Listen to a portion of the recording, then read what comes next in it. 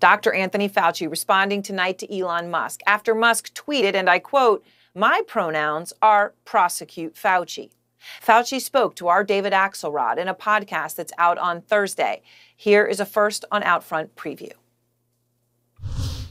I don't respond to him. I don't pay any attention to him because that's merely a distraction.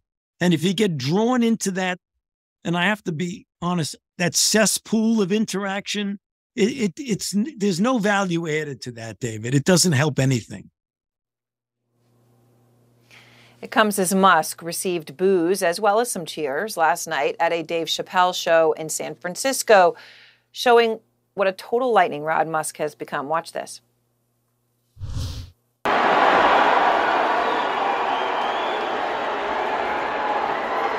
Elon. Hey, Dave.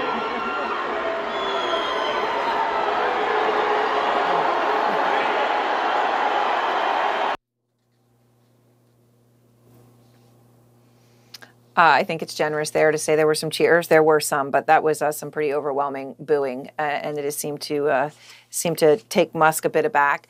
Out front now, David Axelrod, host of the Axe Files podcast, also former senior advisor to President Obama and our senior political commentator.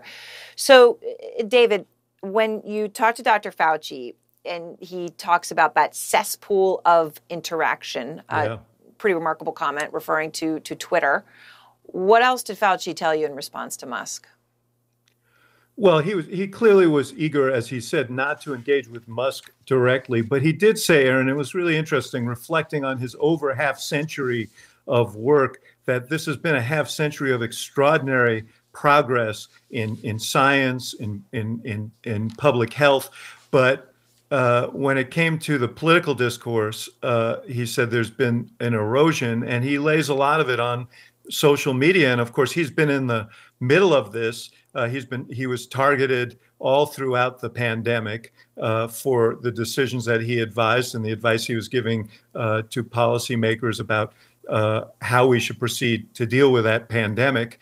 And to the point where he had significant security threats that required around-the-clock security, which he says in this podcast that is going to have to continue after he leaves his post at the end of this month. So, he has pretty strong feelings about the erosion of our public discourse and the role social media has played in it. Well, and Musk did something else, which it sort of took me aback on Twitter, even amidst all of this. He was challenged, Musk was, on Twitter by the former NASA astronaut, Scott Kelly. Musk had brought up the concept of gain of function research, which is basically scientific research that causes a disease pathogen to be more infectious and potentially lethal. And he suggested that Dr. Fauci was responsible for the deaths of, quote, millions of people. I mean, as for Fauci, the quote is he lied to Congress and funded gain of research function that killed millions of people.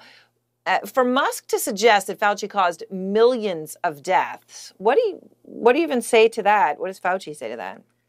Well, he did address this issue, and it has to do with the lab in Wuhan and the research that was funded by the NIH that he argues, I think, pretty persuasively, actually helped detect what was going on. And there have been several studies there and released this summer, independent studies that kind of supported Fauci's theory that this came from a wet market in China.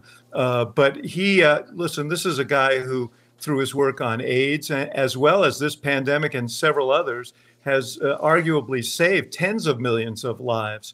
And so, I think he is, as much as anything, bewildered by this. I did push him a little because he likes to use words like that. And he's mostly outraged about the impact it's had on his family. And he made that very, very clear, and their personal safety and their comfort. But he's very comfortable with the contributions that he made, the decisions he made. He says he's ready to testify before Congress. The Republicans say they're going to call him before Congress. He said that gets the Brooklyn up in him, and he's looking forward to cooperating in any way. And he hopes that it's a constructive review and not just a political exercise.